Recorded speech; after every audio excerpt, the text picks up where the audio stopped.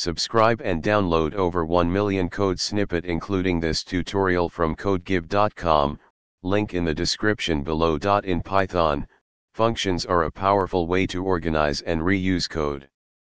Understanding how to work with function arguments is crucial for writing flexible and efficient code. In this tutorial, we will explore different types of function arguments in Python and provide examples to illustrate their usage.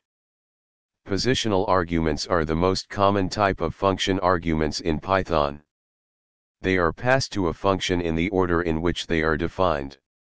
In the example above, name and greeting are positional arguments. When calling the greet function, the values are provided in the order in which the parameters are defined.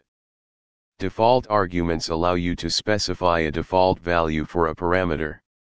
If a value is not provided during the function call, the default value is used. In this example, the greeting parameter has a default value of hello. When calling the greet function, you can either provide a value for greeting or use the default value.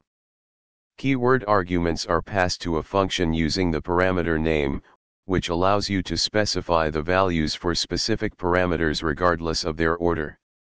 Here, the order of the arguments is not important because we explicitly mention the parameter names when calling the function. Python allows you to define functions that accept a variable number of arguments.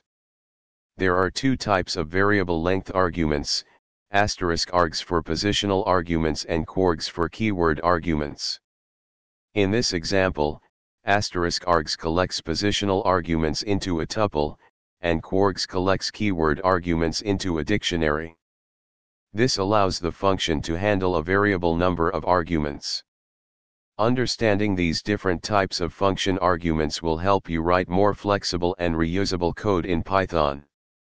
Choose the appropriate argument type based on the requirements of your functions and make your code more readable and maintainable. ChatGPT.